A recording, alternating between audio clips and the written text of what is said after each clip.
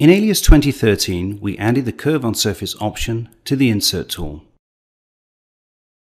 You can still choose to add a span, but as you can see, adding a span increases complexity.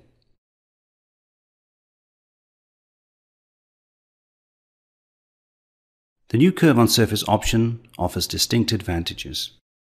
In this example, I will show how to insert a curve on surface and demonstrate one possible use. In Object Edit, double-click Insert and select Curve on Surface. There are three methods for placing the curve.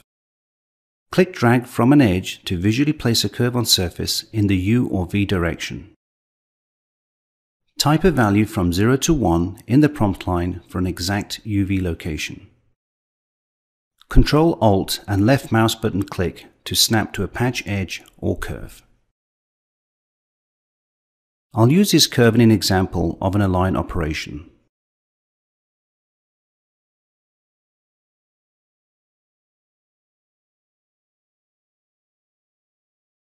Click drag the start arrow towards a curve on surface. Notice the red X that appears on the curve on surface. The start edge will snap to this point.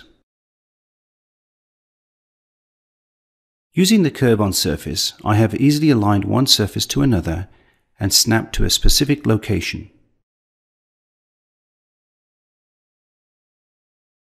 The Curve on Surface option provides the functionality of adding a span without increasing geometry complexity or deleting construction history.